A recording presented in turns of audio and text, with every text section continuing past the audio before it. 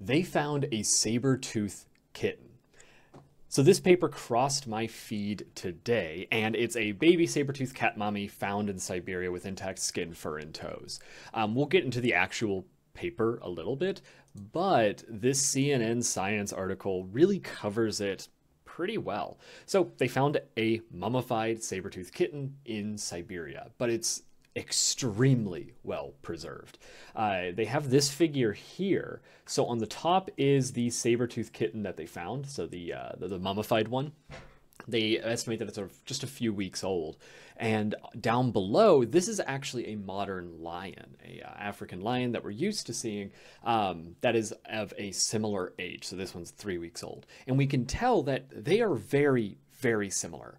These weren't found together. This is just showing how well preserved the saber-toothed kitten was compared to a living species. This is crazy. So we'll cover in this video sort of what the paper looked at, what they found, and also kind of what it means for each of these components. With papers like this that uncover a new fossil or a new specimen of some type, they do tend to go into excruciating detail. That's just the nature of these types of publications. Down below, I have it highlighted where they measured, every individual tooth. So papers like this are very dense for that reason. So I'm just going to cover the big so whats of this. We've, of course, found specimens of saber-toothed cats before. In this one, the Latin is Homotherium latidens. But the difference with this is just how much fur we have. So you can see in this figure, this is an actual image of the frozen mummy specimen. But then on the B, to the right, is the CT scan. Most specimens nowadays that are extremely novel will get CT scanned.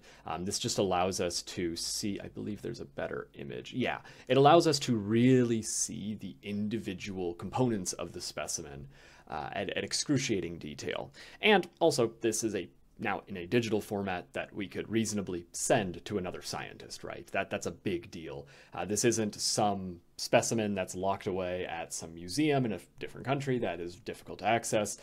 Now we have just this data that is able to be sent around the world much easier. So with this study, they carried out some radiocarbon dating, and they put this specimen at around 32,000 years old. If you're new to carbon dating, let's give a very, very quick overview. So free floating in the atmosphere are different isotopes of carbon. And in this case, we are interested in carbon-14, C14. This is a radioactive isotope that all living creatures absorb while they are living. So say we have our saber-toothed cat here. Let's draw little saber-toothed kitten. Ooh, big old teeth. While this kitten is living, carbon-14 is being constantly absorbed into this individual. But once the individual dies, carbon-14 is no longer sequestered. You can really get into the literature on this. It's because it's uptaken by plants, and then the plants are then eaten by organisms that are then eaten by the saber-toothed cat. So that is how it gets its carbon-14, blah, blah, blah, blah, blah. But the important thing to know is that this carbon-14, once the animal dies, it starts to break down. Remember, this is a radioactive isotope, and so it has a concept known as a half-life. Let's look at an example of this half-life. Say we have 1 kilogram of C14. That's a huge amount of carbon-14. Remember, carbon-14 is radioactive. So what happens is that it decays over time. And that amount of time it takes to decay by half is called its half-life. So, in other words, we can tell how long something is based on how long it takes to get from 1 kilogram of carbon-14 to maybe half a kilogram of carbon-14. And then that will also decay by half again to say 0.25 kilograms. And then again, we can go, keep going on, 0.125 kg, et cetera, going on down the chain. But what matters is that this half-life, I'll just abbreviate it HL, for each of these time steps is the same. So even though it's decaying by 1 kilogram to half a kilogram, the other half a kilogram is becoming nitrogen, by the way. But every time it decays by half, we have 1 half-life. And in the case of carbon-14, we know the half-life is roughly 5,300 years. So by using this metric, we can actually estimate just how long something is based on the decaying of carbon-14 into other atoms. Right. So this is a very, very quick overview of what carbon dating actually is. You'll see this very, very often in the literature, particularly with fossil studies such as this. Now, most of the time when we're working with fossils, we only have the bones, but that can still be incredibly useful. Structures such as the skull can actually tell us a lot about an organism, since, after all, skulls are highly specialized structures. Classic example for how a skull will tell us something about the muscle structure of an organism. This is a sagittal crest. This is found on many different organisms. And it is a point on the top of the skull, a ridge on the top of the skull that muscles can attach to. And it is most often associated with a very strong bite force. These are the muscles that pull down to make the jaws actually clench together, right? So we can tell, based on this saber-toothed kitten, that it doesn't have this sagittal crest here, right? So that's one potential thing that we could tell is that, hey, it doesn't have the sagittal crest. Maybe it didn't have a super strong bite force, even though they're known for their teeth.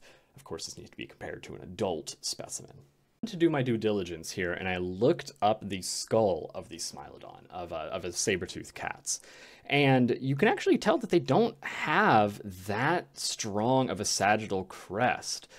It's very, very minor, but then I decided to look up, do we know the bite force of it? And we actually do. So this is what's fascinating. The bite force of a saber-toothed cat is about 1/3 that of lions. So remember, what did we say? The skull tells us about the musculature of the organism. This is a lion skull. We can actually see a somewhat pronounced sagittal crest here on the right, and we can also see how the muscles are attached on the sagittal crest. So you can think of these muscles as pulling up the jaw and using that crest as sort of an anchor point, right? It's pulling up the jaws.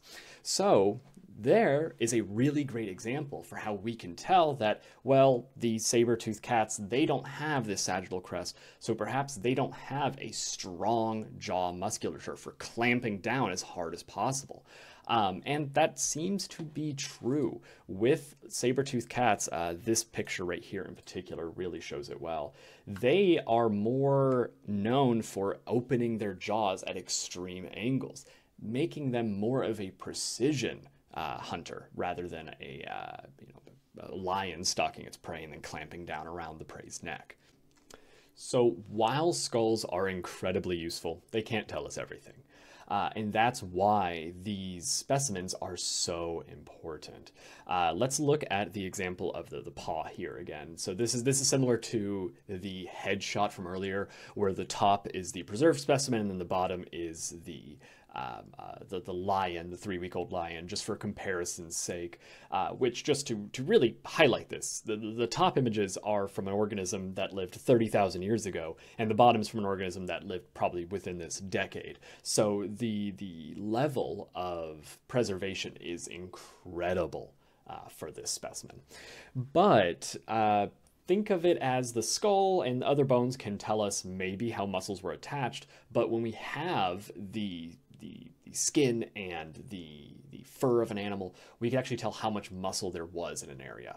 Even if the muscles have completely degraded or, turned into mush or just completely are gone and only the skin remains, you can kind of think of the skin as like a bag that is wrapped around the skeleton that we put all of the muscles and organs and everything into. So, in essence, if a particular area has a larger bag, that means there are more muscles there. There were likely more of whatever was internal in that area. For this preserved saber-tooth cub, they actually looked at the neck area, and they were able to provide more evidence that saber-tooth cats likely had a much more hypertrophied neck area compared to modern-day lions, meaning that there's just more muscles around the neck. Now, the exact reasons for why, of course, are up for debate, and there's many reasons that people can create fabulous theories based on why these cats have more muscles there. But what's important is that this specimen, when compared to that Leo cub, that lion cub, it's able to say, hey, there's more muscles here. And this is really, really important because maybe now this actually tells us something about another species. Remember, these papers are just for this paper. But some other fossil scientists, some other paleontologists may be looking at the saber-toothed cats and say, oh, this actually confirms an idea that I had, but I didn't have the data for it. Or maybe someone is trying to reconstruct the lineages of the big cats and they need to look back in time. This information may be extremely useful for teasing apart the differences between the modern-day living cats. And then one last thing before we go, just to kind of recap what all of these, what this specimen actually means.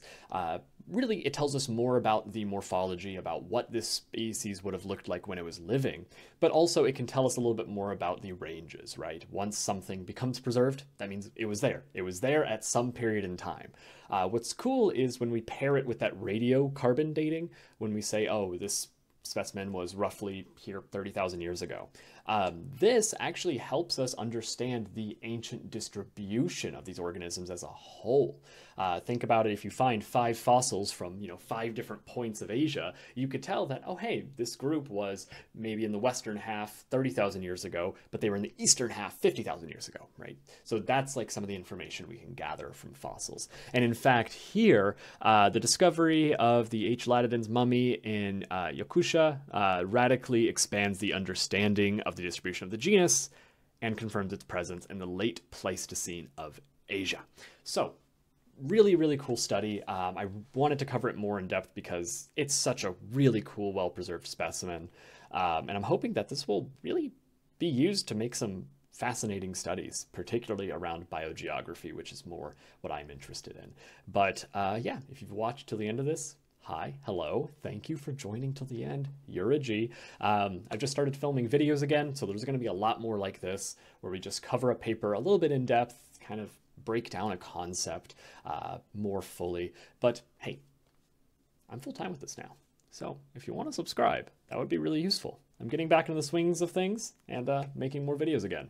Very excited to be doing this, and also happy to say that all of today I was filming a Intro to Phylogenetic Trees course. So more courses will be coming soon. If you want to learn anything about that, just go to my website, Learn Adventurously, learnadv.com. Cool. Awesome. Thank you. I'm going to stop this recording, or else I'm going to tell myself that I need to re-record it again because I'm talking too much. But I don't want to do that to you. Have a wonderful day.